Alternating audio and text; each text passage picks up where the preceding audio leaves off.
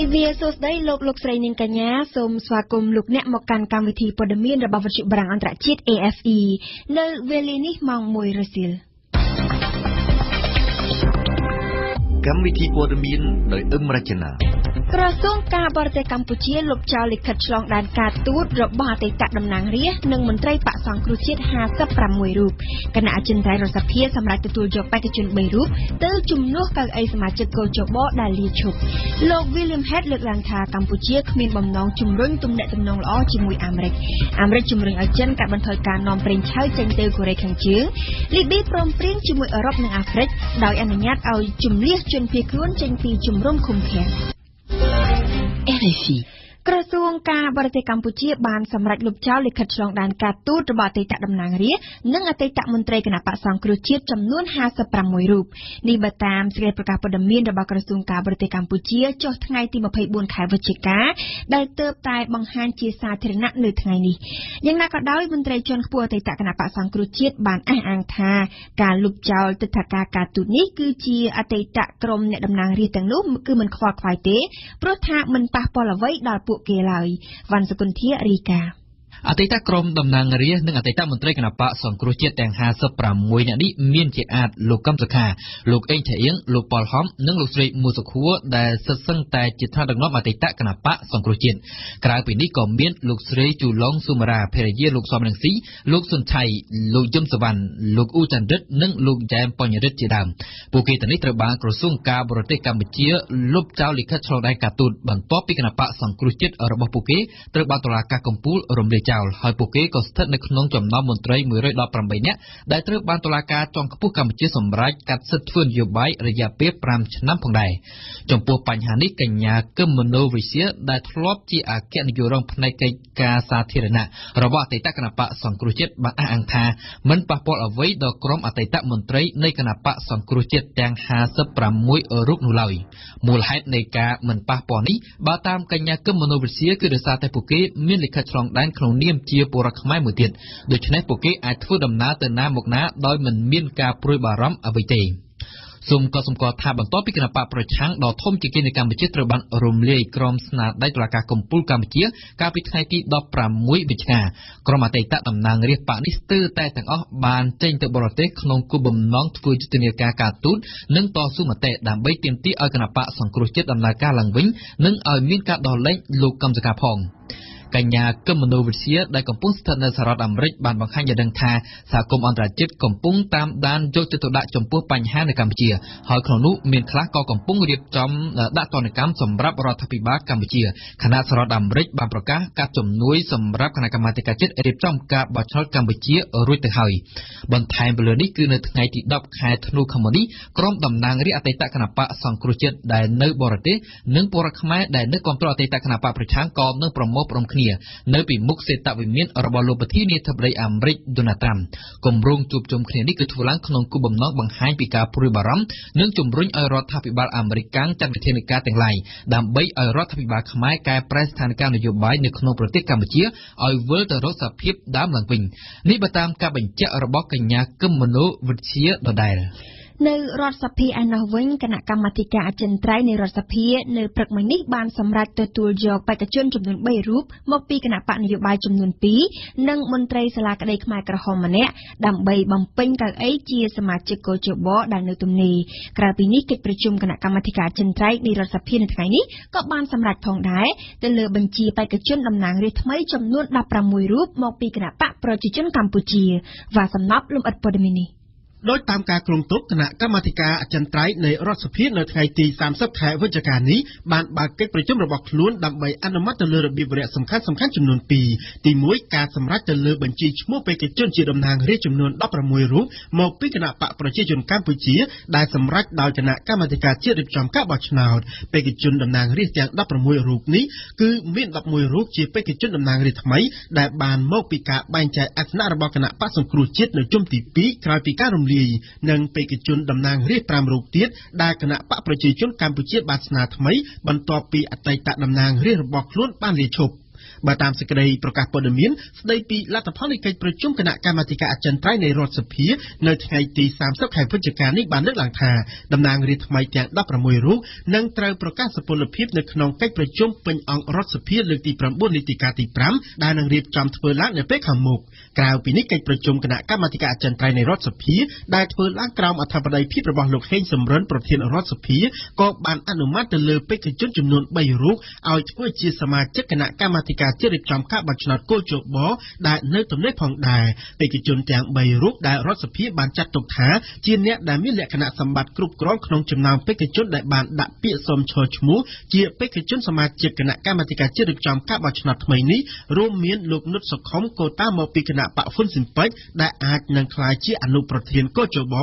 លោកហែលសារ៉ាត់កូតាមកពីគណៈបកសញ្ជាតិកម្ពុជានិងលោកដឹមសវណ្ណរមជាមន្ត្រីទំនាក់ទំនងកិច្ចការសាធារណៈនៃសាលាក្តីខ្មែរក្រហមលោកដឹមសវណ្ណរមដែលបច្ចុប្បន្នមានតួនាទីជាសមាជិកក្រុមប្រឹក្សាភិបាលនៃវេទិកាសម្ព័ន្ធសង្គមស៊ីវិលកម្ពុជានិងជាអនុប្រធានគណៈកម្មាធិការសិទ្ធិមនុស្សរបស់រដ្ឋាភិបាលកម្ពុជានៅមិនទាន់ធ្វើអត្ថាធិប្បាយណាមួយនៅឡើយទេខណៈដែលរដ្ឋសភានៅមិនទាន់សម្រេចជាផ្លូវការប៉ុន្តែលោកបានគូបញ្ជាក់ថាលោកគឺជាបេក្ខជនសេរីដែលមិនស្ថិតនៅក្រោមគណៈបកនយោបាយណាមួយឡើយសូមបញ្ជាក់ថាបេក្ខជនទាំង3រូបនឹងត្រូវរដ្ឋសភាធ្វើការបោះឆ្នោតផ្ដល់សេចក្តីទុកចិត្តនៅក្នុងកិច្ចប្រជុំពេញអង្គនៅពេលខាងមុខនេះដើម្បីកាត់តំណែងជាអនុប្រធាននិងសមាជិកកោជបជំនួសលោកគួយប៊ុនរឿនលោករងឈុននិងលោកស្រីតៃម៉ានីរងដែលបានប្រកាសលាឈប់កាលពីថ្ងៃទី20វិច្ឆិកានៅក្រោមហេតុផលនយោបាយចាប់អារម្មណ៍ពីទំនាក់ទំនងរវាងកម្ពុជានិងអាមេរិកលោកអគ្គរដ្ឋទូតអាមេរិកប្រចាំប្រទេសកម្ពុជាគឺលោក William Head បានលើកឡើងថាកម្ពុជាគ្មានចេតនាជំរុញទំនាក់ទំនងល្អជាមួយសហរដ្ឋអាមេរិកឡើយការលើកឡើងនេះធ្វើឡើងនៅក្នុងបទសម្ភាសន៍មួយជាមួយនឹងវិទ្យុសំឡេងសហរដ្ឋអាមេរិក VOA កាលពីថ្ងៃទី29ខែវិច្ឆិកាម្សិលមិញការលើកឡើងរបស់លោក William Head យ៉ាងដូចនេះធ្វើឡើងចំពេលដែលទំនាក់ទំនងរវាងកម្ពុជានិងអាមេរិកបានជួបភាពល្អក់កកទាំងនៅក្នុងសំណុំរឿងអាវុធគីមីនៅខេត្តស្វាយរៀងការបិទវិទ្យាស្ថានជាតិប្រជាធិបតេយ្យរបស់អាមេរិកនិងសំណុំរឿងមាតុភូមិនិវត្តនៃជនជាតិខ្មែរដែលបានប្រព្រឹត្តល្មើសនៅសហរដ្ឋអាមេរិកជាដើមយ៉ាងណាក៏ដោយនៅក្នុងបទសម្ភាសន៍ដដែលនោះលោកអគ្គរដ្ឋទូតសហរដ្ឋអាមេរិកបានគូបញ្ជាក់បន្ថែមថាអាមេរិកតែងតែស្វាគមន៍ឲ្យមានការជជែកគ្នារវាងប្រទេសទាំងពីរដើម្បីជាប្រយោជន៍ដល់គ្នាទៅវិញទៅមកងាកចេញពីទំនាក់ទំនងកម្ពុជាអាមេរិកហើយមកចាប់អារម្មណ៍ពីទំនាក់ទំនងរវាងកម្ពុជានិងចិនវិញលោកនាយរដ្ឋមន្ត្រីហ៊ុនសែនក្នុងពេលបំពេញទស្សនកិច្ចនៅប្រទេសចិនបានជួបទទួលទានអាហារជាមួយនឹងលោកសុងថាវរដ្ឋមន្ត្រីក្រសួងទំនាក់ទំនងអន្តរជាតិនៃគណៈកម្មាធិការមជ្ឈិមបកកុម្មុយនីសចិននៅថ្ងៃទី29ខែវិច្ឆិកាម្សិលមិញនៅក្នុងពិធីនោះលោកសុងថាវបានសង្កត់ធ្ងន់ប្រាប់ប្រមុខរដ្ឋបាលកម្ពុជាថាថ្នាក់ដឹកនាំកម្ពុជានៃបកកុម្មុយនីសចិននឹងធ្វើជាខ្នងបង្អែកដ៏រឹងមាំសម្រាប់លោកនាយរដ្ឋមន្ត្រីក៏ដូចជាគណៈបកប្រជាជនកម្ពុជាក្នុងការបន្តដឹកនាំរដ្ឋាភិបាលនិងប្រទេសកម្ពុជាសម្រាប់រយៈពេលយូរអង្វែងតទៅមុខទៀតនេះបើតាមការជប់ផ្សាយរបស់ទីភ្នាក់ងារសារព័ត៌មានកម្ពុជា AKP នៅថ្ងៃប្រហ័សនេះប្រធានសហព័ន្ធនិស្សិតបញ្ញវន្តកម្ពុជាលោកលេងសេងហុងបានរត់គេចខ្លួនបន្ទាប់ពីបានប្រកាសមិនចូលខ្លួនទៅបំភ្លឺតាមដីកាកោះហៅរបស់តុលាការក្រុងភ្នំពេញដោយលោកលើកហេតុផលថាមិនមានជំនឿទៅលើតុលាការសូមបញ្ជាក់ថាលោកលេងសេងហុងត្រូវបានព្រះរាជអាជ្ញារងលោកសៀងសុកក៏ហៅកាលពីថ្ងៃទី27ខែតុលាឲ្យចូលខ្លួនទៅបំភ្លឺឲ្យបានមុនថ្ងៃទី30ខែវិច្ឆិកាពីបទញុះញង់ឲ្យមានបទឧក្រិដ្ឋជាអាតការកោះហៅនោះគឺបន្ទាប់ពីលោកបានអំពាវនាវឲ្យសមាជិកអង្គការរបស់លោករួមទាំងប្រជាពលរដ្ឋធ្វើបាតកម្មប្រឆាំងនឹងការរំលាយគណៈបកសង្គ្រោះជាតិរបាយការណ៍ថ្មីស្ដីអំពីអំពើហិង្សាលើស្ត្រីបានបង្ហាញឲ្យឃើញថាកម្មវិធីដែលលាយឡំនឹងអំពើហិង្សាលើស្ត្រីខ្លាំងជាងគេគឺស្ពតពាណិជ្ជកម្មជាពិសេសតាក់ទងទៅនឹងគ្រឿងស្រវឹងវីដេអូចម្រៀងនិងរឿងភាគដែលនាំមកពីបរទេសរបាយការណ៍របស់មូលនិធិអាស៊ី Asian Foundation នេះត្រូវបានដាក់បង្ហាញនាព្រឹកថ្ងៃទី30ខែវិច្ឆិកានេះដើម្បីរួមជាផ្នែកមួយនៃយុទ្ធនាការ16ថ្ងៃដើម្បីបញ្ចប់អំពើហិង្សាលើស្ត្រីសូមស្ដាប់សួងសុកភារីក្រោយពីបានធ្វើការតាមដាននិងស្រាវជ្រាវពិនិត្យទិន្នន័យទៅលើទូរទស្សន៍ដែលមានប្រជាប្រិយភាពបំផុតនៅកម្ពុជាចំនួន4ចាប់ពីខែមិនិនាឆ្នាំ2016ដល់ខែកុម្ភៈឆ្នាំ2017មូលនិធិអាស៊ីឬ Asian Foundation បានចេញផ្សាយរបាយការណ៍ដែលបញ្ជាក់ថាការផ្សព្វផ្សាយស្ពតពាណិជ្ជកម្មតាក់ទងនឹងគ្រឿងស្រវឹងមានលាយឡំដោយអំពើហិង្សាលើស្ត្រីច្រើនជាងកម្មវិធីផ្សេងៗទាំងអស់ ហិង្សាលើស្ត្រីដែលអង្គការនេះកំណត់ថាមាន3គឺហិង្សាផ្លូវកាយផ្លូវភេទនិងហិង្សាផ្លូវចិត្តតាមមូលនិធិអាស៊ីការផ្សាយបែបនេះគឺប៉ះពាល់ធ្ងន់ធ្ងរដល់កិត្តិយសស្ត្រីដែលត្រូវបានចាត់ទុកថាវាស្ថិតនៅក្នុងអំពើហិង្សាផ្លូវចិត្តដោយអចេតនាបាននិយាយពីកម្មវិធីព័ត៌មានវិញ Asian Foundation ក៏បានបង្ហាញថាមានប្រព័ន្ធផ្សព្វផ្សាយមួយចំនួនបានផ្ដល់ព័ត៌មានពិស្ដារពីជនរងគ្រោះឬជនសង្ស័យដែលអាចធ្វើឲ្យមានការកំណត់អត្តសញ្ញាណបានរហូតដល់ 89% នៃការផ្សព្វផ្សាយសរុបការបង្ហាញរូបភាពច្បាស់របស់ជនរងគ្រោះឬជនសង្ស័យមានរហូតដល់ 88%ការស្ដីបន្ទោសដល់ជនរងគ្រោះតាមរយៈសំណេរឬការអត្ថាធិប្បាយមានសរុប 6.6% ការផ្ដល់ព័ត៌មានដោយមានភាពលំអៀង gender មាន 1.3% និងការផ្ដល់ព័ត៌មានពិស្ដាររហូតហួសហេតុពេកមាន 0.6%ក្រសួងព័ត៌មានក្រសួងកិច្ចការនារីនិងដៃគូអភិវឌ្ឍន៍គឺអង្គការ UNDP ដែលបានចូលរួមក្នុងសិក្ខាសាលានោះក៏បានលើកឡើងពីភាពអវិជ្ជមានរបស់ប្រព័ន្ធផ្សព្វផ្សាយក្នុងការបញ្ចប់អំពើហិង្សាលើស្ត្រីនិងកុមារីផងដែរហើយភាគីទាំងអស់សំណូមពរឲ្យប្រព័ន្ធផ្សព្វផ្សាយក្នុងប្រទេសកម្ពុជាត្រូវតែគិតគូរឲ្យមែនទែនពីបញ្ហានេះមុនពេលដែលក្រសួងពាក់ព័ន្ធមានចំណាត់ការផ្លូវច្បាប់ដោយអាចជាការផ្អាកឬបិទស្ថាប័នសារព័ត៌មានទាំងនោះមិនឲ្យដំណើរការតែម្ដងក្នុងហេតុផលនេះសូមបញ្ជាក់ថាសិក្ខាសាលាពង្រឹងការរាយការណ៍តាមប្រព័ន្ធផ្សព្វផ្សាយស្ដីពីអំពើហិង្សាលើស្ត្រីនាពេលនេះគឺធ្វើឡើងដើម្បីជាផ្នែកមួយនៃយុទ្ធនាការ16ថ្ងៃដើម្បីបញ្ចប់អំពើហិង្សាលើស្ត្រីឆ្នាំ2017ដែលជាកម្មវិធីសកលធ្វើឡើងក្នុងអំឡុងថ្ងៃទី25ខែវិច្ឆិកាដល់ថ្ងៃទី10ខែធ្នូជារៀងរាល់ឆ្នាំជាទូទៅយុទ្ធនាការនេះតែងតែបង្កើតការជួបជុំរវាងរាជរដ្ឋាភិបាលអង្គការសង្គមស៊ីវិលសកម្មជននិងអង្គការសហប្រជាជាតិដើម្បីអំពាវនាវឲ្យមនុស្សគ្រប់រូបបញ្ឈប់អំពើហិង្សាលើស្ត្រីនិងកុមារីនៅខេត្តកំពង់ស្ពឺឯណោះវិញគណៈកម្មាធិការប្រយុទ្ធប្រឆាំងផលិតផលคล้ายៗសហការជាមួយនឹងស្នងការនគរបាលខេត្តកំពង់ស្ពឺនៅរសៀលថ្ងៃពុធម្សិលមិញបានបើកប្រតិបត្តិការបង្ក្រាបសិប្បកម្មផលិតសម្បកសាច់ក្រកគ្មានស្តង់ដារមួយកន្លែងនៅស្រុកឧដុង្គខេត្តកំពង់ស្ពឺ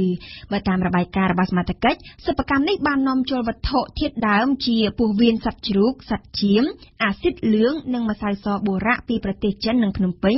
ដើម្បីផលិតនិងវេចខ្ចប់ចែកចាយទៅតាមបណ្ដាខេត្តរាជធានីនៅទូទាំងប្រទេសសមត្ថកិច្ចបានឲ្យដឹងទៀតថាពោះវៀនសត្វគ្រប់ប្រភេទដែលរកឃើញនោះមានចំនួនដល់ទៅរាប់សិបតោនមានប្រើសារធាតុគីមីដែលអាចធ្វើឲ្យប៉ះពាល់ដល់សុខភាពរបស់ប្រជាពលរដ្ឋនិងអ្នកបរិភោគយ៉ាងធ្ងន់ធ្ងររហូតមកទល់ពេលនេះសមត្ថកិច្ចកំពុងតែស្វះស្វែងវែកមុខម្ចាស់សិប្បកម្មនេះមកទទួលខុសត្រូវចំពោះមុខច្បាប់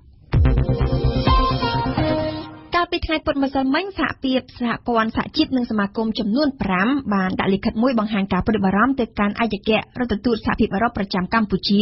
ជុំវិញការព្រមានបិទការនាំចូលនានាពីកម្ពុជាទៅកាន់សហរដ្ឋអាមេរិកនិងទៅកាន់ប្រទេសអឺរ៉ុបថ្លែងប្រាប់វិទ្យុបារាំងអន្តរជាតិលោកប៉ៅស៊ីណាប្រធានសហភាពចលនាកម្មករកម្ពុជាហៅកាត់ថា CCW បានលើកឡើងថាវានឹងមានផលប៉ះពាល់ខ្លាំងមែនទែនដល់ជីវភាពកម្មករនិយោជិតជាង 80,000 នាក់រួមទាំងអ្នកទទួលផលពីវិស័យកាត់ដេរជិត 2 លានអ្នកទៀតប្រសិនបើអាមេរិកនិងអឺរ៉ុបលែងនាំចូលផលិតផលពីកម្ពុជាលោកប៉ៅស៊ីណាក៏ស្នើផងដែរកុំឲ្យក្រុមអ្នកនយោបាយនិងសហគមន៍អន្តរជាតិយកវិស័យកាត់ដេរនេះជាផ្ទាំងស៊ីបដើម្បីប្រមានគ្នាទៅវិញទៅមកភាពយន្តឯកសារខ្លីចំនួន8ដែលផលិតឡើងដោយក្រុមនិស្សិតនៃសាកលវិទ្យាល័យភូមិន្ទភ្នំពេញនឹងត្រូវចាក់បញ្ចាំងបង្ហាញជូនជាសាធារណៈនៅថ្ងៃទី1ខែធ្នូស្អែកនេះនៅក្នុងបរិវេណ Department ប្រព័ន្ធផ្សព្វផ្សាយនិងសារគមនាគមន៍ DMC នៃសាកលវិទ្យាល័យភូមិន្ទភ្នំពេញភាពយន្តឯកសារទាំង8នេះសុទ្ធសឹងតែផ្ដោតសំខាន់ទៅក្នុងការប្រតិយកទស្សនវិជ្ជាពិតនៃរឿងរ៉ាវក្នុងសង្គមកម្ពុជាដែលជាទូទៅមិនសូវត្រូវបានសាធារណជនចាប់អារម្មណ៍ទេសួងសុភារីជូនព័ត៌មានភាពយន្តឯកសាររបស់ក្រុមនិស្សិតដែលត្រូវដាក់បង្ហាញទាំង8រឿងនឹងនាំអារម្មណ៍អ្នកទស្សនាទៅស្វែងយល់ពីតថភាពពិតមួយចំនួននៅកម្ពុជាដែលរួមមានដូចជាជីវិតតស៊ូនិងក្តីសង្ឃឹមរបស់បុគ្គលមានទេពកោសល្យតំបន់ទេសចរដែលមិនបានទទួលការចាប់អារម្មណ៍និងការចងចាំរបស់អ្នកនៅរស់រានមានជីវិតពីរបបខ្មែរក្រហមការចាក់បញ្ចាំងខ្សែភាពយន្តទាំងនេះនឹងត្រូវរៀបចំធ្វើនៅថ្ងៃទី1ខែធ្នូចាប់ពីវេលាម៉ោង 6 ល្ងាចតទៅនៅក្នុងបរិវេណ Department ប្រព័ន្ធផ្សព្វផ្សាយនិងសារគមនាគមន៍ DMC នៃសាកលវិទ្យាល័យភូមិន្ទភ្នំពេញជាការកត់សម្គាល់ភាពយន្តឯកសារទាំងនេះមានសក្តានុពលក្នុងការរំលេចសារភ្ជាប់មកជាមួយនៅដំណោះស្រាយទាក់ទងទៅនឹងបញ្ហាដែលកំពុងកើតមានក្នុងបរិបទសង្គមកម្ពុជាដែលមានការប្រែប្រួលដ៏ឆាប់រហ័សភាពយន្តឯកសារខ្លីនេះត្រូវបានផលិតឡើងក្រោមគម្រោងមួយដែលមានឈ្មោះថាគម្រោង3ឬ Project 3ដែលមានន័យថាជាគម្រោងផលិតឡើងដោយក្រុមនិស្សិតឆ្នាំទី3នៃ Department ប្រព័ន្ធផ្សព្វផ្សាយនិងសារគមនាគមន៍ដែលបានសិក្សាអំពីការផលិតភាពយន្តខ្លីកម្មវិធីវិទ្យុនិងប្រព័ន្ធផ្សព្វផ្សាយផ្សេងៗក្នុងអំឡុងពេលដែលពួកគេកំពុងបន្តការសិក្សានៅក្នុង Department នេះផ្ទាល់ កញ្ញាចនច័ន្ទបូតានិស្សិតផលិតករនៃភាពយន្តឯកសាររឿងការចងចាំមួយបានគូបញ្ជាក់ប្រាប់វិទ្យុបារាំងថាគម្រោងប្រជិតស្រីនេះបានផ្ដល់ឱកាសឲ្យនិស្សិតបញ្ចេញនៅសមត្ថភាពក៏ដូចជាប្រើប្រាស់នៅចំណេះដឹងដើម្បីផលិតភាពយន្តឯកសារមួយប្រកបដោយវិជ្ជាជីវៈកញ្ញាបន្ថែមថាទម្រាំផលិតបានភាពយន្តឯកសារនីមួយៗនិស្សិតដែលជាផលិតករទាំងអស់ត្រូវធ្វើការស្រាវជ្រាវឲ្យបានស៊ីជម្រៅជុំវិញប្រធានបទដែលខ្លួនបានជ្រើសរើសព្រមទាំងឆ្លងកាត់ការពិភាក្សាជាច្រើនលើកជាច្រើនសារជាមួយនឹងសាស្ត្រាចារ្យផងដែរគួររំលឹកជូនថានេះគឺជាលើកទី3ហើយដែលគម្រោងស្រីឬប្រជិតស្រីនេះត្រូវបានដាក់សម្ពោធនិងបញ្ចាំងជូនសាធារណជនជារៀងរាល់ឆ្នាំហើយគម្រោងនេះគឺតែងតែទទួលបានការឧបត្ថម្ភនិងគាំទ្រពីសំណាក់ភ្នាក់ងារអភិវឌ្ឍអាល្លឺម៉ង់ឬហៅកាត់ថា GIZ និងសេវាកម្មស៊ីវិលសន្តិភាពអឺរ៉ុប ZFE សូមបញ្ជាក់ថាភាពយន្តឯកសារខ្លីដែលនឹងត្រូវបង្ហាញជូននៅថ្ងៃស្អែកនេះរួមមានដូចជាមួយប៉ុស្តិ៍ដើម្បីការផ្លាស់ប្ដូរឆ្នេរខ្វះដានដំណក់ទឹកស្រមោលខ្ញុំបាសាក់ក្រោមកម្ដៅថ្ងៃការចងចាំមួយស្រស់ត្រកាលនិងរឿងលាហើយសាលាខ្ញុំយើងសូមងាកមកជម្រាបជូនពីព័ត៌មានអន្តរជាតិវិញម្ដងសហរដ្ឋអាមេរិកនៅថ្ងៃពុធម្សិលមិញបានជំរុញឲ្យប្រទេសចិនកាត់បន្ថយការនាំប្រេងឆៅចេញទៅកាន់ប្រទេសកូរ៉េខាងជើងចំណែកទៅកាន់ប្រទេសផ្សេងទៀតអាមេរិកបានអំពាវនាវឲ្យកាត់ផ្តាច់ទំនាក់ទំនងការទូតនិងពាណិជ្ជកម្មជាមួយកូរ៉េខាងជើងដោយទុកឲ្យរបបក្រុងព្យុងយ៉ាងនៅឯកោតែឯងការជំរុញរបស់អាមេរិកយ៉ាងនេះធ្វើឡើងនៅក្នុងកិច្ចប្រជុំបន្ទាន់មួយនៅឯក្រុមប្រឹក្សាសន្តិសុខអង្គការសហប្រជាជាតិបន្ទាប់ពីកូរ៉េខាងជើងបានបាញ់សាកល្បងមីស៊ីលបាល់ីស្ទិកអន្តរជាតិដ៏ខ្លាំងក្លាមួយប្រកបដោយភាពជោគជ័យនៅថ្ងៃពុធម្សិលមិញ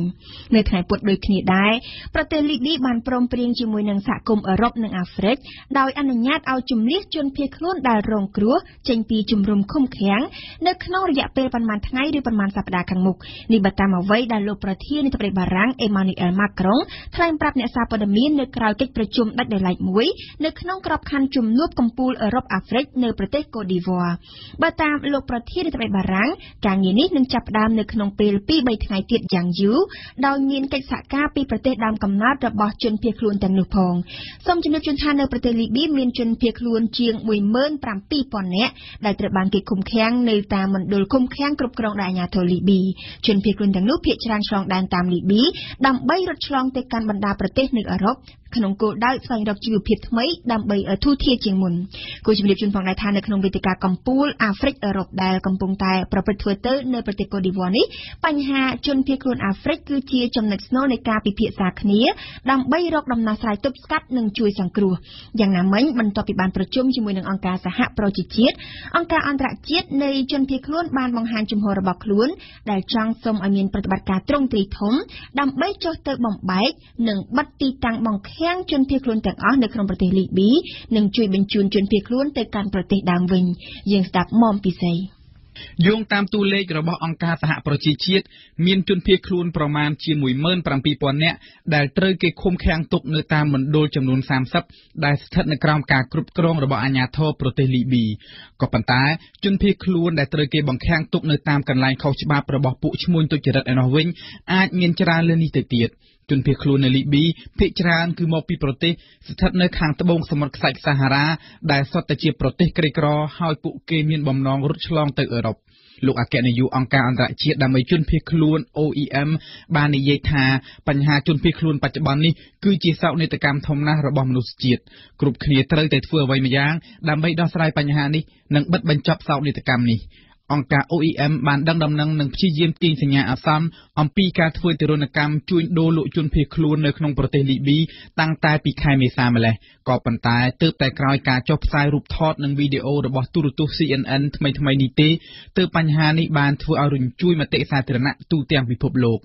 គូបញ្ជាក់ថាដែលមានការស្នើយ៉ាងរន្ធត់ពីរដ្ឋាភិបាលបារាំងអង្គការសហប្រជាជាតិបានបើកការប្រជុំបន្ទាន់មួយកាលពីថ្ងៃពុធទី29វិច្ឆិកាដែលមានការចូលរួមពិភាក្សាគ្នារវាងក្រុមការងាររបស់អង្គការដើម្បីជនភៀសខ្លួននិងឧត្តមស្នងការអង្គការសហប្រជាជាតិទទួលបន្ទុកជនភៀសខ្លួនអង្គការអន្តរជាតិដើម្បីជនភៀសខ្លួនបានទទូចសំណូមពរថាត្រូវតែរិះរកវិធីសុំការអនុញ្ញាតពីអាជ្ញាធរប្រទេសលីប៊ីដើម្បីចុះទៅបិទជំរំឬមន្ទីរឃុំឃាំងជនភៀសខ្លួនទាំងអស់នៅលីប៊ីហើយត្រូវតែរៀបចំយន្តការជួយជនភៀសខ្លួនឲ្យត្រឡប់ទៅប្រទេសដើមវិញបើសិនជាពួកគេស្ម័គ្រចិត្តឬបញ្ជូនទៅប្រទេសទី3 អង្គការនេះបានលើកឡើងថាប្រតិបត្តិការនេះធំធេងណាស់ដែលទាមទារឲ្យមានកញ្ចប់ថវិកាថ្មីបន្ថែមហើយនឹងការសហការពីប្រទេសពាក់ព័ន្ធទាំងអស់ដើម្បីរៀបចំផ្ដល់ឯកសារអត្តសញ្ញាណដល់ជនភៀសខ្លួនស្របពេលនេះដែរវេទិកាកម្ពុជាអាហ្វ្រិកអឺរ៉ុបក៏កំពុងតែប្រព្រឹត្តធ្វើទៅនៅទីក្រុងអាប៊ីដហ្សង់ប្រទេសកូតឌីវ៉ាបញ្ហាជនភៀសខ្លួនគឺជាសំណុំរឿងធំបំផុតដែលថ្នាក់ដឹកនាំអាហ្វ្រិកនិងអឺរ៉ុបលើកមកនិយាយគ្នានៅពេលនេះយ៉ាងណាមិញអ៊ីតាលីដែលជាប្រទេសប្រឈមមុខជាងគេនឹងការមកដល់យ៉ាងគំហុករបស់ជនភៀសខ្លួនអាហ្វ្រិកទន្ទឹងរង់ចាំយ៉ាងខ្លាំងអំពីលទ្ធផលជាវិជ្ជមានជាក់ស្ដែងណាមួយដើម្បីដោះស្រាយវិបត្តិដ៏ធ្ងន់ធ្ងរនេះ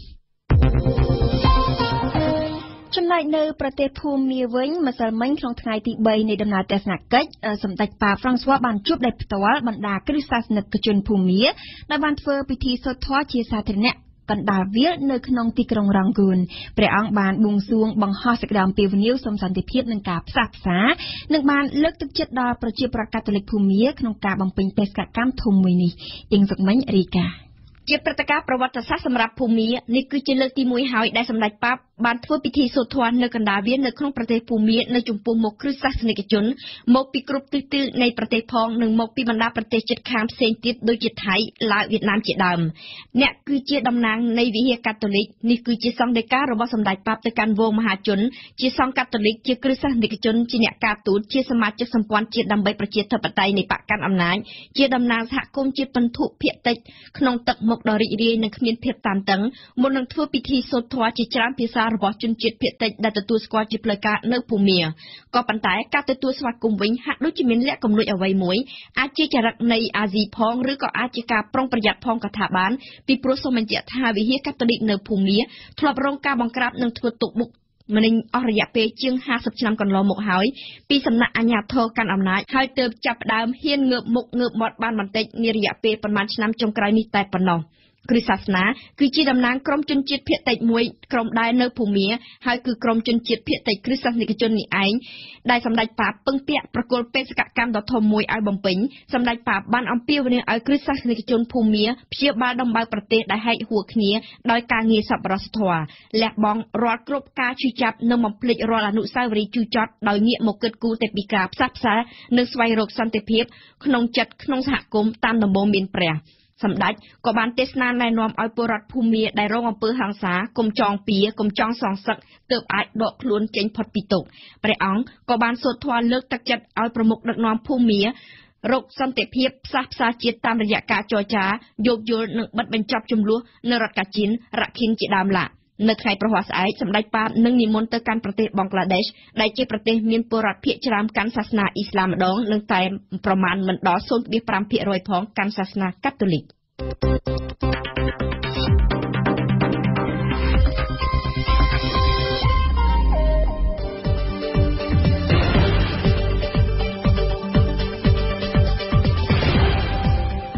វិទ្យុបារាំង RFI ភ្នំពេញ 92 MHz សៀមរាប 92 MHz បាត់ដំបងក្រុងព្រះសីហនុនិងកំពង់ចាម 94.5 MHz លោកអ្នកស្ដាប់ជាទីមេត្រីជាបន្តទៀតនេះគឺជានីតិព្រឹត្តិការណ៍កម្ពុជាប្រចាំថ្ងៃរបស់ញឹមសុផលដែលថ្ងៃនេះសុផលនឹងចូលខ្លួនមកឆ្លើយនឹងសំណួរថាតើប្រទេសកម្ពុជាយឺតយ៉ាវបំពេញការងារផ្នែកកិច្ចគាំពារសង្គមឬសំអាងថាជាប្រទេសកតញ្ញូលោកនៅក្នុងនីតិទស្សនៈព្រឹត្តិការណ៍ពិភពលោកលោកអ្នកនាងបានស្ដាប់អៀងសុកមិញពន្យល់អំពីដំណើរការនៃគម្រោងផ្លូវមួយខ្សែក្រវ៉ាត់មួយរបស់ចិននីតិទស្សនៈការព័ត៌មានរៀបចំជូនដោយវ៉ាសំណប់និងជុំបញ្ចប់កម្មវិធីរបស់យើងគឺជានីតិខ្ញុំនិយាយពីភាសារៀបចំជូនដោយឆៃហុកភេងព្រឹត្តិការណ៍កម្ពុជាប្រចាំថ្ងៃ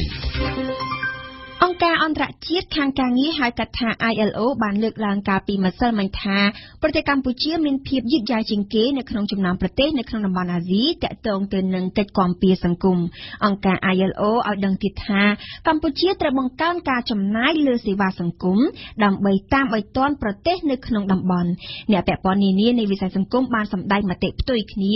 ដោយអ្នកខ្លះយល់ស្របទៅនឹងការលើកឡើងរបស់ ILO ហើយខ្លះទៀតមិនយល់ដូច្នោះទេដោយសំអាងទៅលើបរិបទសង្គមនៃបណ្ដាប្រទេសនៅតំបន់អាស៊ីមានស្ថានភាពខុសៗគ្នាជាបន្តសូមស្ដាប់សេចក្តីរាយការណ៍របស់ញឹមសុផលលោកជាបណ្ឌិតអ្នកនាំពាក្យបេឡាជាតិរបបសន្តិសុខសង្គមពន្យល់ថាកិច្ចគាំពារសង្គមមានការរីកចម្រើនខ្លាំងនៅប្រទេសកម្ពុជា ក្នុងនាមខ្ញុំជាមន្ត្រីជំនាញខ្ញុំធ្វើការវិតម្លៃខ្ពស់ចំពោះការរៀបចំយន្តការក៏ដូចជាការឲ្យអនុវត្តនៅ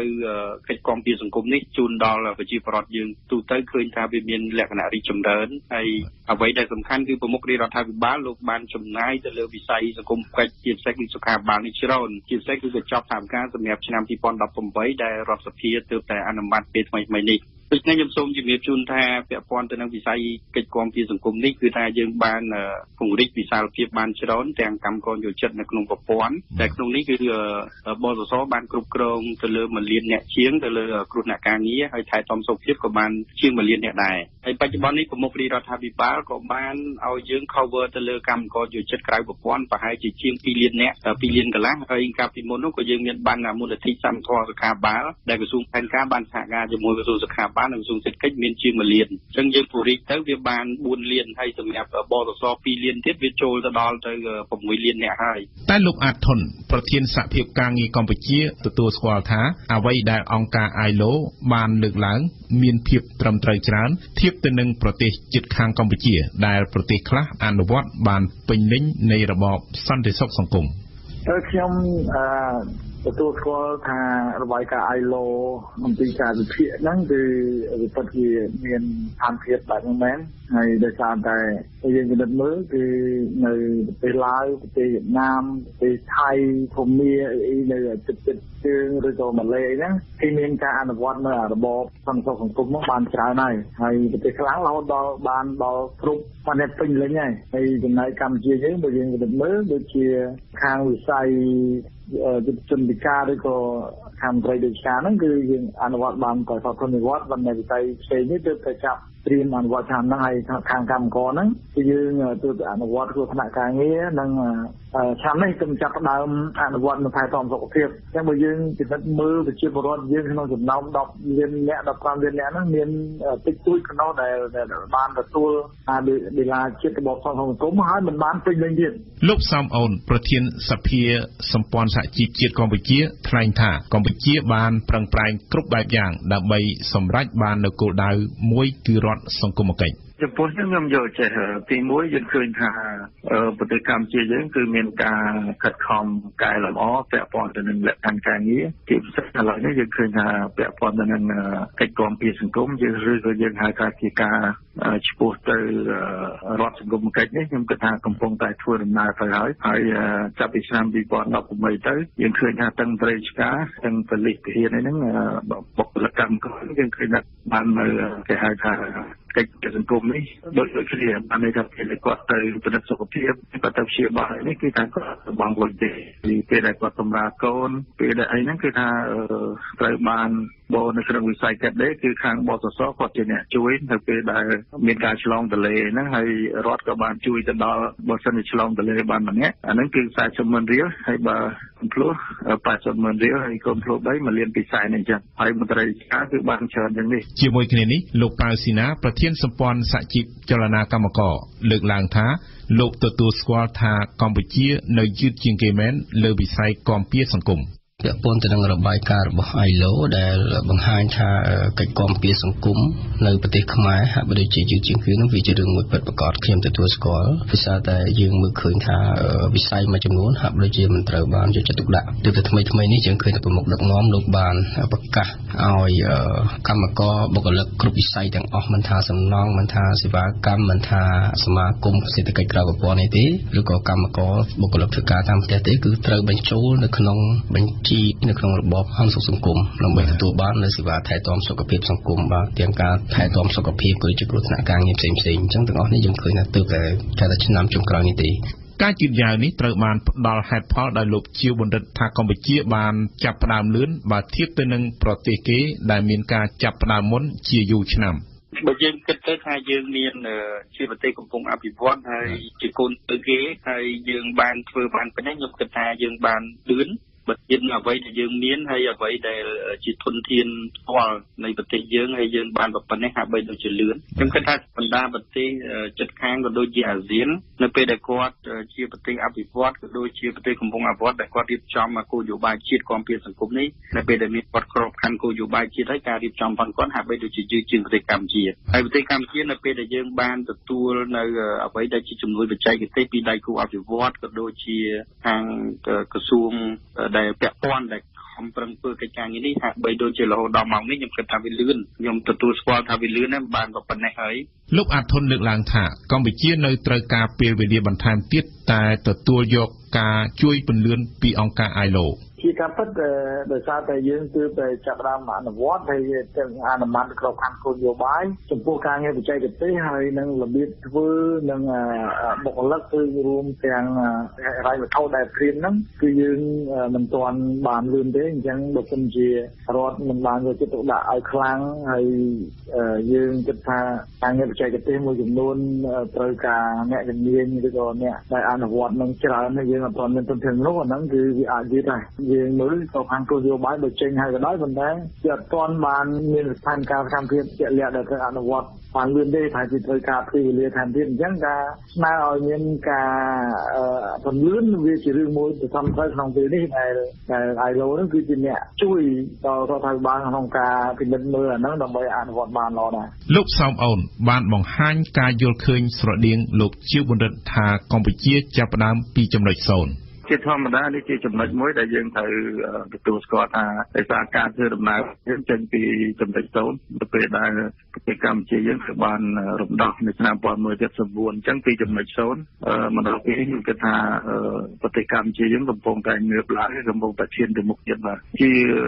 ចំណុចមួយដែលយើងគិតថាប្រទេសយើងគឺជាប្រទេសកំពុងតែអភិវឌ្ឍទេបាទអញ្ចឹងអ្វីដែលយើងប្រៀបធៀបជាមួយនឹងប្រទេសដែលអភិវឌ្ឍគឺវាមានលក្ខណៈខុសគ្នាប៉ុន្តែសំខាន់គឺការខិតខំប្រឹងប្រែងហើយការធ្វើដំណើរឆ្ពោះទៅហ្នឹងគឺវានឹងទៅហើយបាទគ្រាន់តែយើងមិនអាចប្រៀបធៀបជាមួយនឹងប្រទេសដែលបានអភិវឌ្ឍរួចហើយទេបាទសម្រាប់លោកប៉ៅស៊ីណាដើម្បីធានាថាកម្ពុជាត្រូវជំរុញលើផ្នែកគាំពារសង្គមនេះឲ្យបានលឿនទាន់ប្រទេសក្នុងតំបន់គប្បីអ្នកពាក់ព័ន្ធត្រូវមានការចូលរួមខ្ញុំគិតថាចំណុចទាំងអស់នេះកត្តាដែលយើងចង់ឲ្យបន្ថែមលបឿនរហូតទៅទាន់គេយើងមិនអាចសម្រេចអត្តនោម័តទៅលើតែរដ្ឋមួយទេដោយសារតែធម្មតាបញ្ហាទាំងអស់វាត្រូវការបន្ថែមទៅលើបន្ទុកនៃការចំណាយពីមុនយើងឃើញថាទាំងនយោជកមួយផ្នែកកម្មករមួយផ្នែកក្រោយឡើងក៏មានការវិវត្តពីចរន្តភាគីទាំងកម្មករទាំងភាគីនយោជកក៏វិវត្តទៅឲ្យជាការរ៉ាប់រងពីភាគីនយោជកទាំងស្រុងវិញអញ្ចឹងខ្ញុំគិតថាដើម្បីជំរុញឲ្យទាន់គេលុះត្រាតែមានការជជែកឲ្យបានច្បាស់លាស់ជាមួយនឹងខាងភាគីនយោជកពីព្រោះថាបញ្ហាទាំងអស់នេះភាគីនយោជកជាអ្នករ៉ាប់រងមកនេះមានន័យថាបន្ទាប់ពីរដ្ឋាភិបាលប្រកាសថាឥឡូវនេះការបង់ប្រាក់ថែទាំសុខភាពលែងជាបន្ទុករបស់កម្មករក៏ដោយជាបន្ទុករបស់ភាគីនយោជកអញ្ចឹងភាគីនយោជកគេបារម្ភថានៅពេលដែលមានការកើនឡើងនៃប្រាក់ឈ្នួលហើយគេក៏ត្រូវរ៉ាប់រងលើការថែទាំសុខភាពជាបន្ទុកបន្តទៀតគេយល់ថាការចំណាយគេកាន់តែច្រើនលោកប៉ៅស៊ីណាបន្តពាក់ព័ន្ធនឹងបញ្ហាហៅធននិវត្តន៍វាអត់ពាក់ព័ន្ធជាមួយនយោជកទេគឺជាការកាត់កងពីប្រាក់ឈ្នួលរបស់កម្មករនយោជិតរៀងខ្លួនមានកម្មករផ្ទាល់អញ្ចឹងខ្ញុំគិតថាចំណុចនេះបើទោះបីយើងមើលឃើញថាវាជាចំណុចមួយល្អបើយើងធៀបទៅនឹងប្រទេសគេយើងដើរក្រោយគេមួយចំហៀនមែនប៉ុន្តែម៉ោងនេះយើងអត់ទាន់បានយល់ច្បាស់នៅឡើយទេមានន័យថាការសាបព្រោះការបណ្ដុះបណ្ដាលអំពីការផលប្រយោជន៍ឬក៏ការមិនទាន់យល់ច្បាស់ចំណុចនេះកម្មករយើងអាចនឹងមានប្រតិកម្មអញ្ចឹងដើម្បីឲ្យយើងដើរទាន់គេលុះត្រាតែយើងមុននឹងអនុវត្តចំហៀនណាមួយយើងត្រូវផ្សព្វផ្សាយយើងត្រូវប្រជុំយើងត្រូវបណ្ដុះបណ្ដាលឲ្យគាត់បានយល់សិនប្រសិនបើគាត់អត់យល់ទេវានឹងធ្វើឲ្យការអនុវត្តផែនការហ្នឹងវាទៅជាមានការរិះគន់ពីសំណាក់កម្មករទោះយ៉ាងណាលោកជាបណ្ឌិតបង្ហាញថាបញ្ហាកិច្ចគាំពារសង្គមគឺមានវិសាលភាពធំធេងចាប់ពីឆ្នាំ2018ខាងមុខនេះទៅថ្មីនេះក៏សម្ដេចប្រមុខរាជរដ្ឋាភិបាលលោកក៏បានពង្រីកទៅដល់កម្មករកម្មការនេះក៏ដូចជាអាជ្ញាធររដ្ឋបាលភូមិមានប្រធានភូមិអនុប្រធានភូមិសមាជិកភូមិហើយនិងក្រុមប្រឹក្សាឃុំសង្កាត់ស្រុកក្រុងខណ្ឌរាជធានីខេត្តផ្សេងទៀតអញ្ចឹងបច្ចុប្បន្ននេះខ្ញុំសូមរៀបរាប់ដើម្បីឲ្យសាធារណជនលោកបានយល់ឲ្យបានដឹងថាជាវិសាលភាពនៃការអនុវត្តគឺឆ្នាំ2018នេះជាឆ្នាំដែលយើងត្រូវតែពង្រីកកិច្ចគាំពារសង្គមនេះទៅស្ទើរតែគ្រប់ជនទាំងអស់ហើយបាទគឺថាបានច្រើនជាពិសេសគឺយើងមានក្រសួង ការងារដែលជាសញ្ញាធិការក៏បានជំរុញការងារនេះទាំងកម្មករក្នុងប្រព័ន្ធនិងក្រៅប្រព័ន្ធហើយក្រសួងសុខាភិបាលក៏ដុតដៃដុតជើងក្នុងការពង្រីក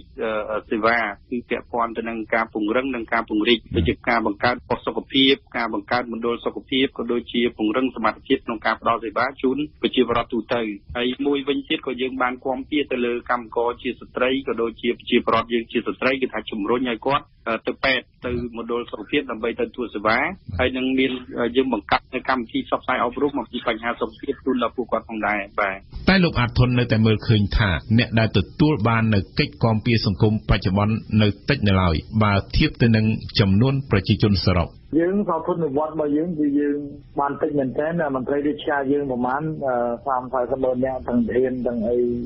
ទាំងពលីអីយើងដឹងព័ត៌មានច្បាស់ថាតាមហាមតាមលៀនទេយើងបាននៅក្រៅពីហ្នឹងអត់មានអ្នកណាតន់បានទេអញ្ចឹងគឺទាំងអ្នកវិស័យឯកជនទាំងសេដ្ឋកិច្ចក្រៅប្រព័ន្ធទាំងចាស់ជរាអីហ្នឹងគឺរងថ្ងៃហ្នឹងគឺចាស់ជរាគឺវេទនាបើអត់កូនចាំគឺគាត់អត់មានអីហូបទេអ្នកខ្លះក៏ដល់សុំទានមិនអីទេហ្នឹងគឺបញ្ហារឿងពាក់ព័ន្ធនឹងការអនុវត្តរបបសន្តិសុខសង្គមហ្នឹងគឺយ៉ាវដែរព្រោះហ្នឹងពលរដ្ឋនៅពេលដែលខ្លួនចាស់ទៅវាអត់មានកម្លាំងផលិតហើយអត់មានលទ្ធភាពធ្វើអីយើងអត់មានលុយបំរុងអញ្ចឹងវាមានបញ្ហាលោកសំអូនបន្ថែមជាការពិតព្រោះប្រទេសគេពេលដែលគេងើបពីសង្គ្រាមត្បូងគេដូចតែយើងអញ្ចឹងការធ្វើដំណើរមិនខុសគ្នាទេអញ្ចឹងក្នុងទសវត្សរ៍60 70ខ្ញុំគិតថាប្រទេសដែលកំពុងតែរីកចម្រើននៅពេលនេះក៏មិនខុសពីស្ថានភាពប្រទេសយើងដែរអញ្ចឹងខ្ញុំមើលទៅប្រទេសនៅពេលដែលយើងឆ្លងកាត់របបមួយដែលសង្គ្រាមផងបលាយពូជសាសន៍ផងហើយធនធានមនុស្សហេដ្ឋារចនាសម្ព័ន្ធទៅបាត់បង់ហើយតម្រាំយើងធ្វើដំណើរមកដល់ពេលនេះឆ្ពោះទៅមុខទៀតអញ្ចឹងខ្ញុំគិតថាយើងមិនអាចប្រៀបធៀបជាមួយនឹងប្រទេសដែលគេមានសុខសន្តិភាពរាប់រយឆ្នាំហើយទេបាទប៉ុន្តែដំណើរដែលទៅនឹងយើងនឹងទៅដល់ដូចគ្នាកម្មវិធីនេះសហការឧបត្ថម្ភដោយ Sinvenyu លេងកាហ្វេដោយម៉ាស៊ីនប្រូបាតដែលមានតែមួយគត់នៅកម្ពុជាទំនាក់ទំនងទូរស័ព្ទលេខ011 816 222និង011 816 222 Nika Fresh Cambodia ជាអ្នកឯកទេសទឹកស្អាតទំនាក់ទំនងទូរស័ព្ទលេខ010 744 944 Cooling Film មានសេវាបិទ sticker ទប់កាំរស្មី UV បាន 100% កាត់កម្ដៅបានចាប់ពី 66% ឡើងទៅនិងមាន sticker សុវត្ថិភាពការពារបែកកញ្ចក់សូមតាក់ទងតាមទូរស័ព្ទលេខ092 99 88 77ឬ093 22 0023សាកលវិទ្យាល័យឯកទេសនៃកម្ពុជា CUS សិក្សាដើម្បីបុគ្គលិកលក្ខណៈសម្បត្តិល្អប្រពៃសិក្សានៅ CUS កាហ្វេ Funon សញ្ញាមេដៃកាហ្វេធម្មជាតិសុទ្ធឈ្ងុយឆ្ងាញ់ផលិតដោយក្រុមយុវជន Juvenery ខ្មែរឱកាសឈ្នះរង្វាន់ដ៏ធំអស្ចារ្យពីក្រុមហ៊ុន ISI Steel រាល់ការជាវផលិតផល ISI Steel និង ISI Prime អស់ទឹកប្រាក់$500លោកអ្នកនឹងទទួលបានឆ្នោតសំណាងមួយសន្លឹកសម្រាប់ឱកាសឈ្នះរង្វាន់ជាច្រើនសន្ធឹកសន្ធាប់ពិសេសរង្វាន់ធំរថយន្ត Ford Ranger 2017មួយរង្វាន់កម្មវិធីនេះនឹងបញ្ចប់នៅថ្ងៃទី31ខែធ្នូលក្ខខណ្ឌផ្សេងៗត្រូវបានអនុវត្តទស្សនៈព្រឹត្តិការណ៍ពិភពលោកគម្រោងផ្លូវមួយខ្សែក្រវ៉ាត់មួយរបស់ចិនរំកិលទៅមុខដោយតឹងផ្អឹសគំនិតព្រួយផ្ដាំនយោបាយប្រកបដោយមហិច្ឆតារបស់លោកស៊ីជីនពីងនេះគឺជាគម្រោងសាងសង់ហេដ្ឋារចនាសម្ព័ន្ធនៅតាមបណ្ដាប្រទេសជាមិត្តដោយប្រើថវិការបស់ចិនកម្មវត្ថុគឺពេកាំងចង់ពន្លាតឥទ្ធិពលរបស់ខ្លួនផងនិងដើម្បីទម្លាយផលិតផលឧស្សាហកម្មដូចជាស៊ីម៉ងនិងដែកថែបជាដើមប៉ុន្តែអ្វីបើអាហ្វ្រិកស្រក់ទឹកមាត់ចង់ចូលរួមក៏ដោយប៉ាគីស្ថានហើយនិងនេប៉ាល់វិញបានលុបចោលគម្រោងរបស់ចិន2នៅក្នុងប្រទេសរបស់ពួកគេ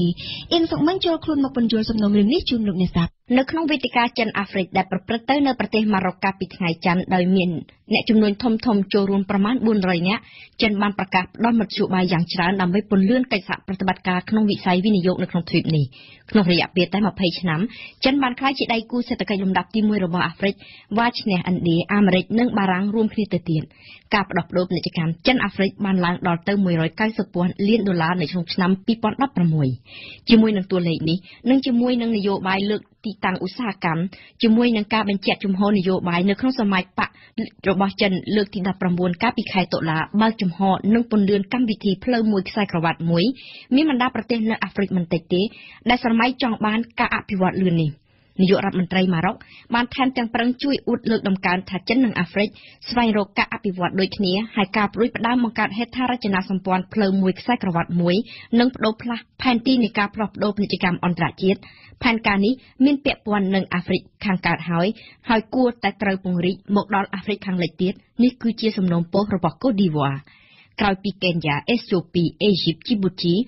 ម៉ារ៉ុកទើបតែបានបញ្ចូលខ្លួនទៅក្នុងកម្មវិធីផ្លូវមួយខ្សែក្រវ៉ាត់មួយរបស់ចិនដែរដែលជាគម្រោងមានការសាងសង់ផ្លូវថ្នល់កំពង់ផែផ្លូវដែកនិងមជ្ឈមណ្ឌលឧស្សាហកម្មនៅក្នុងប្រទេសចំនួន65ក្នុងតម្លៃទឹកប្រាក់ជាង$100,000,000,000និងមានផ្លូវពីរគឺផ្លូវគោកភ្ជាប់ពីចិនមកអឺរ៉ុបដោយឆ្លងកាត់អឺរ៉ុបកណ្ដាលនិងរុស្ស៊ីនិងផ្លូវទឹកភ្ជាប់ចិនមកអាហ្វ្រិកនិងអឺរ៉ុបតាមរយៈសមុទ្រចិនខាងត្បូងនិងសមុទ្រឥណ្ឌាក៏ប៉ុន្តែថ្មីបើអ្នកនយោបាយខាងអាហ្វ្រិកសម្លឹងឃើញឱកាសសម្រាប់អភិវឌ្ឍប្រទេសរបស់ខ្លួនតាមរយៈគម្រោងអភិវឌ្ឍរបស់ចិននេះមែននៅខាងអាស៊ីវិញដែលនៅគៀកជាប់នឹងតំបន់ដែនឥទ្ធិពលរបស់ប៉េកាំងផែនការផ្លូវមួយខ្សែក្រវ៉ាត់មួយមិនបានទទួលការស្វាគមន៍និងរីកលូតលាស់ទៅមុខដោយការប្រាថ្នារបស់ប៉េកាំងទេនេប៉ាល់និងប៉ាគីស្ថានទើបបានលុបចោលគម្រោងសាងសង់ទំនប់ទឹកចិន2នៅលើដែនដីរបស់ខ្លួនកាលពីដើមសប្តាហ៍ឧបនាយករដ្ឋមន្ត្រីនេប៉ាល់បានប្រកាសថារដ្ឋាភិបាលកាត់ម៉ុងឌូបោះបង់គម្រោងសាងសង់ទំនប់វារីអគ្គិសនីដែលអាចផ្ដល់ថាមពល1200មេហ្គាវ៉ាត់តម្លៃប្រមាណ$2,500 លានសហរដ្ឋអាមេរិកសង់ដោយក្រុមហ៊ុនចិនវិញពីព្រោះគណៈកម្មការនេប៉ាល់យល់ថាគម្រោងនោះគ្មានដំណាភាពផ្នែកការបែងចែកផលនៅលើទីផ្សារទេនៅក្នុងករណីប្រទេសប៉ាគីស្ថានអ៊ីស្លាមាបាតមិនបោះបង់គម្រោងសាងសង់ទំនប់វារីអគ្គិសនីដែលត្រូវសាងសង់ឲ្យក្រុមហ៊ុនចិននិងដែលផ្ដល់ថាមពលដល់ទៅ4,500មេហ្គាវ៉ាត់មែនក៏ប៉ុន្តែប៉ាគីស្ថានលែងត្រូវការប្រតិកម្មចិនទៀតហើយប៉ាគីស្ថានបានស្នើសុំចិនឲ្យដកគម្រោងសាងសង់ទំនប់នេះចេញពីផែនការសេដ្ឋកិច្ចចិនប៉ាគីស្ថានឬក៏ផែនការផ្លូវមួយខ្សែក្រវ៉ាត់មួយរបស់ចិននេះឯងករណីនេប៉ាល់និងប៉ាគីស្ថានមិនមែនជាការប្រមានចិនលើកដំបូងទេមានគម្រោងរបស់ចិនច្រើនណាស់ទៀតមិនថាជាគម្រោងសាងសង់ទំនប់ទឹកឬក៏ផ្លូវដែកល្បឿនលឿនត្រូវរងការតវ៉ាប្រឆាំងកាន់តែច្រើនឡើងនៅថ្នាក់មូលដ្ឋានជាឧទាហរណ៍មួយទៀតនៅភូមាការសាងសង់ទំនប់វារីអគ្គិសនីដោយក្រុមហ៊ុនចិនត្រូវបានចាប់ផ្ដើមតាំងតែពីឆ្នាំ2011មកក៏ប៉ុន្តែដោយសារតែចលនាប្រឆាំងរបស់ប្រជាជនយល់ថាគម្រោងនេះបម្រើប្រយោជន៍ឲ្យចិនទាញយកថាមពលអគ្គិសនីដល់ទៅ 90% គម្រោងនេះត្រូវលើកពេលម្ដងហើយម្ដងទៀតលើកច្រើនដងច្រើនសារពេករហូតមិនដឹងថាតើគម្រោងនេះអាចចេញដែររួចឬក៏អត់នោះឡើយតាមការពិតចិនក៏បានដឹងដែរតាំងពីដំបូងមកថាដើម្បីសម្រេចផែនការផ្លូវមួយខ្សែក្រវ៉ាត់មួយចិនត្រូវឆ្លងកាត់ការលំបាកច្រើនណាស់ជាពិសេសនៅថ្នាក់មូលដ្ឋាននេះផ្ទាល់តែម្ដងចិនបានចាត់វិធានការជំរុញឲ្យក្រុមហ៊ុនគោរពសិទ្ធិពលរដ្ឋនិងបរិស្ថានដែរក៏ប៉ុន្តែនៅតែមិនទាន់គ្រប់គ្រាន់ហើយចំពោះករណីប៉ាគីស្ថានចិនចង់ជំនះប្រឹងឆក់យកឱកាសគ្រប់យ៉ាងដើម្បីមានប្រៀបលើគូប្រជែងឥណ្ឌាពីព្រោះផ្លូវភ្ជាប់សេដ្ឋកិច្ចចិនប៉ាគីស្ថានឆ្លងកាត់តំបន់ជាប់ចំនួនកាಶ್មៀរឥណ្ឌានិងប៉ាគីស្ថានតែម្ដងចិននៅមិនទាន់បញ្ចេញប្រតិកម្មអ្វីឡើយទាក់ទងទៅនឹងគម្រោងរូបរបស់នេប៉ាល់ហើយក៏គ្មានអ្នកឯកទេសឬក៏អ្នកជំនាញណាផ្ដល់យោបល់ធ្វើអត្ថាធិប្បាយអ្វីដែរពីព្រោះជាប្រធានបទដ៏រសើបបំផុតការបដូរជំហរនេះទំនងជាមានពាក់ព័ន្ធទៅនឹងរឿងនយោបាយសុទ្ធសាធផងដោយនេប៉ាល់នៅពេលនេះទើបមានការបដូរផ្លាស់សភាថ្មីដែលបកសម្លេងភាគច្រើនជាក្រុមស្និទ្ធនឹងឥណ្ឌា RFI ទេសនាសារព័ត៌មាន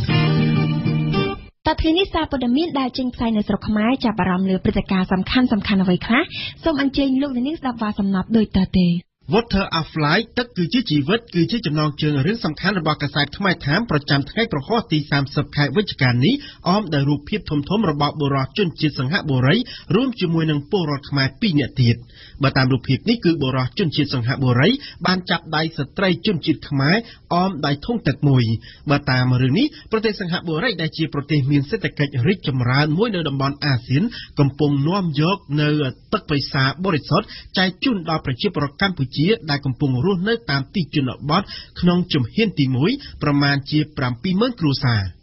បើតាមខ្មែរថានេះគឺជាជំនួយរបស់កម្មវិធីទឹកគឺជាជីវិតរបស់មូលនិធិអន្តរជាតិនៃប្រទេសសិង្ហបុរីដែលបានចាប់ផ្ដើមតាំងពីឆ្នាំ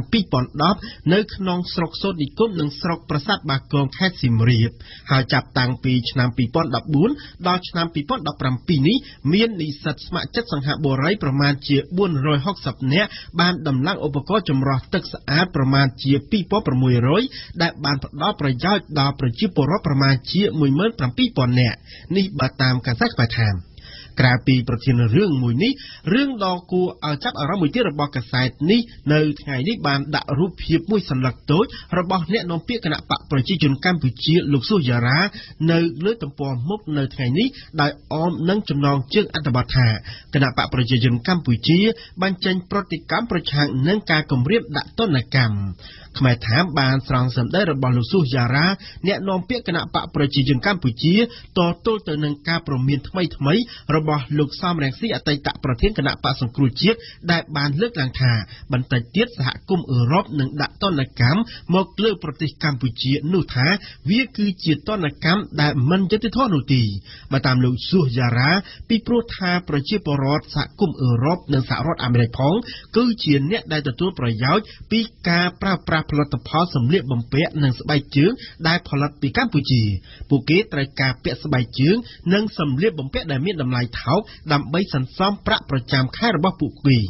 បើតាមអ្នកនាំពាក្យគណៈបកប្រជាជនកម្ពុជាលោកស៊ូយ៉ារ៉ាទណ្ឌកម្មមិនមែននាំមកនៅផលវិបាកតែទៅលើប្រជាជនកម្ពុជាប៉ុណ្ណោះទេតែប្រជាជនសហរដ្ឋអាមេរិកនិងអឺរ៉ុបក៏ពិបាកដូចគ្នាដែរ